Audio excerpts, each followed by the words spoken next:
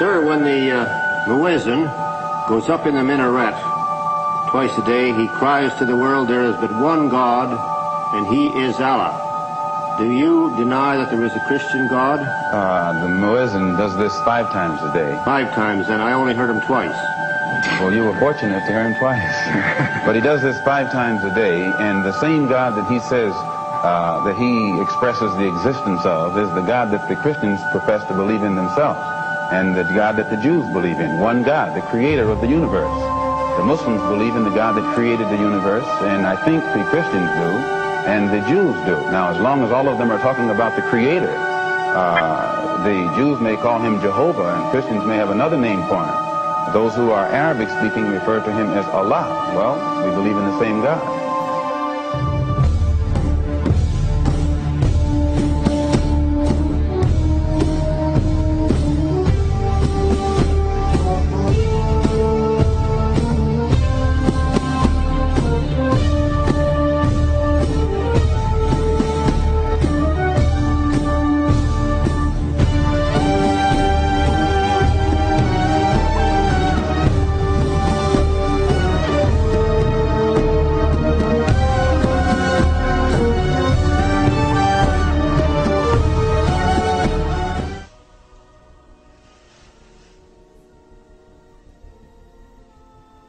Good.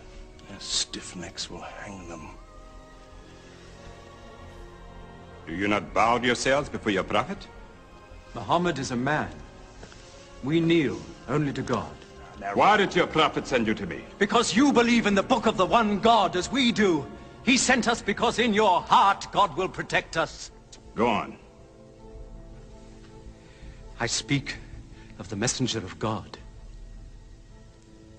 Muhammad teaches us to worship one God, to speak truth, to love our neighbors as ourselves, to give charity. Even a smile can be charity. To protect women from misuse, to shelter orphans, and to turn away from gods of wood and stone. I cannot keep still and hear this blasphemy. We are an ancient civilization. To call our gods wood and stone is to speak ignorantly of them. The idol, the form, is not what we worship, but the spirit that resides within the form. Now let me bring him back to the women. God made woman to be the proper companion of man. She is different, but equal. Equal! We buy them, feed them, clothe them, use them, discard them. Women equal to us? God created man from one male and one female. Now, you must respect in all women the womb that bore you. Why are your 300 gods so tongue-tied, while his only God is eloquent? God has spoken to us before. Through Abraham, Noah, Moses, and through Jesus Christ. Who taught you those names? They are named in the Quran. I knew Muhammad when he was an orphan minding sheep. And we knew Christ as a carpenter. What Christ says, and what your Muhammad says, is like 2 rays from the same lamp. They are lying to you. They deny Christ. You worship 3 gods, they say. Father, Son, and Holy Ghost, they say. What do you say of Christ? They say God cannot have a son. Christ is not the Son of God. Speak to me of Christ. We say of Christ what our prophet has taught us. That God cast his Holy Spirit into the womb of a virgin named Mary, and that she conceived Christ, the apostle of God. The apostle, he says, not the son, not the son. What is your miracle? Your Quran? Say of the birth of our dear Lord Jesus Christ. In the name of God, most gracious, most merciful. Relate in the book the story of Mary. How she withdrew from her family to a place in the east.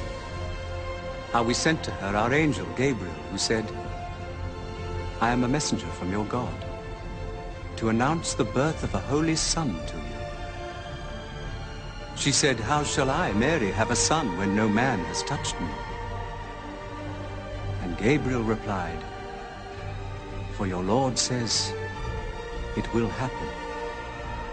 We appoint him as a sign unto man, and a mercy from us." The difference between us and you is no bigger than this life.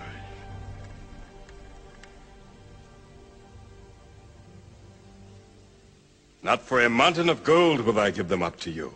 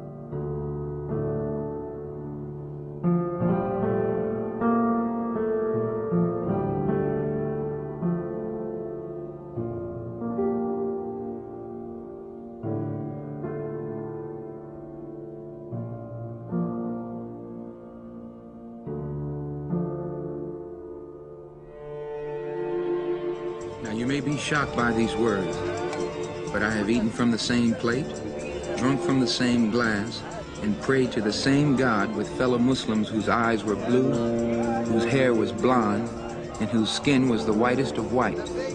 And we were all brothers, truly.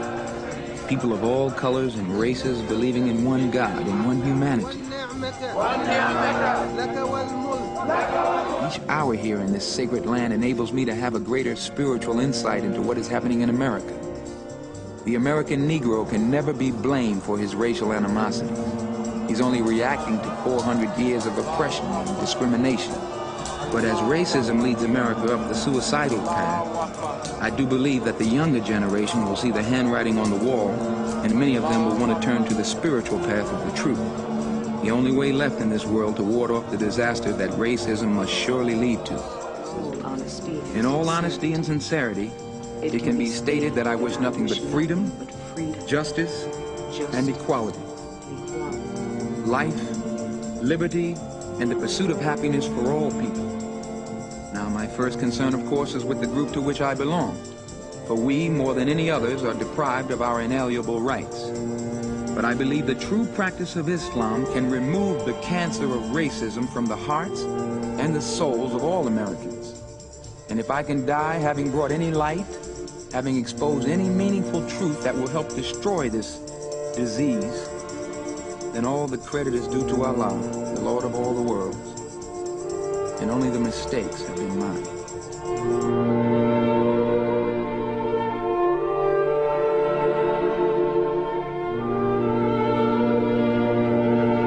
Assalamu alaikum.